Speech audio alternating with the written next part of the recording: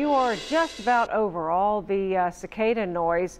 Some good news, a milestone this week. We mark a turning point in Brood 10's lifespan. WCPO 90's reporter gebre-ab has more on just how much longer we have to withstand this infestation. Good morning, Sina. Good morning, Julie. And I want to start by giving a special shout out to photographer Adam Strand. He came ready this morning. He has his swatter in hand, ready to swoop in should I lose my mind if a cicada descends.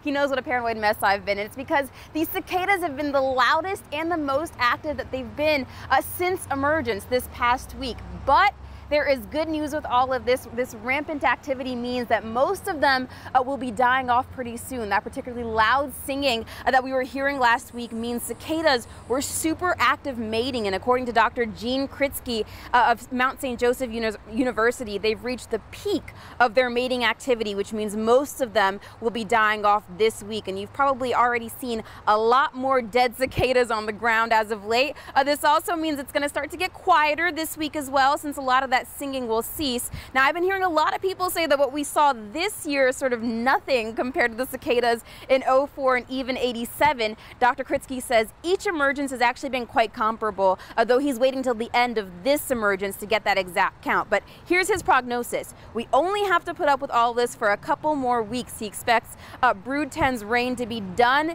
and over with finally by July 1st. They'll be probably a week after that.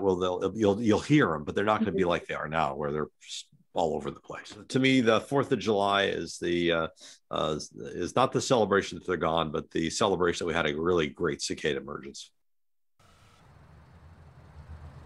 I will definitely be celebrating that they're gone, but I love that glass half full mentality. Now, for those of you on the east side of town who didn't really see or hear cicadas this go around, you're up next. Dr. Kritsky says Brood 14 will be popping up in 2025 in the Batavia and Milford areas and some of those other spots on the east side of town. So you've got a good, 4 years to sort of brace yourself and prepare mentally, guys. Well, you know, there are some spots on the east side of town, like in the Hyde Park area, where they are atrocious. It's bad.